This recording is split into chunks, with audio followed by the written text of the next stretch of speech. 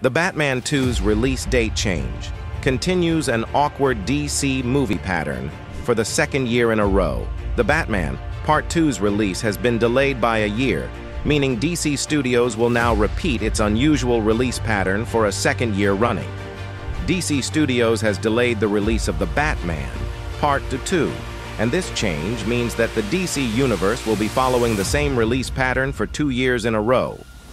Matt Reeves' The Batman released in March 2022 to huge success, introducing Robert Pattinson as a new version of the Caped Crusader, who had been fighting crime in Gotham City for 2 years before facing Paul Dano's serial killer, the Riddler. The Batman was intended to start a new Batman-focused shared universe comprised of DC Elseworlds projects, taking place outside the continuity of the rebooted DC Universe. Matt Reeves' The Batman Part 2 will mark the return of Robert Pattinson as Bruce Wayne, and other The Batman cast members have also signed on to reprise their roles. Despite originally being expected to release in October 2025, The Batman Part 2 has been delayed by a year and is now set to release on October 2, 2026.